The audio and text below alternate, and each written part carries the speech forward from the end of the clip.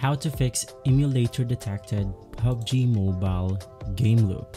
Hello everyone, welcome back to our channel. In today's video, I will show you this quick and easy tutorial. Now, if you've been playing PUBG on your computer right here and you have seen the error message called emulator detected PUBG Mobile, it means that the PUBG game is detecting that you are using your computer to play your game. Now, in order to fix this, all you have to do is to navigate through your Android emulator.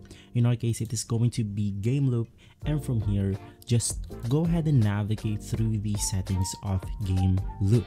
Once inside the settings, what you want to do is to go ahead and navigate through model, because we want to go ahead and change the model of our device, and from there it will go ahead and trick PUBG Mobile into thinking that we are playing on a different mobile devices, and it will go ahead and have a high chance of not detecting the emulator right here.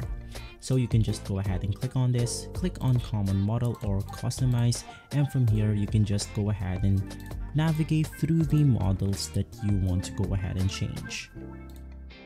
Right after that, you can just click on save, open up PUBG once more, and from there just go ahead and see if that works. If not, you can then go ahead and try other Android emulators out there. My recommendations are the Nox player, which basically gets the job done because this is one of the best Android emulators out there, and you also have BlueStacks if you don't want to use Nox player. And so guys, if this video has been helpful, leave us a like and subscribe. I'll see you on the next one. Thank you.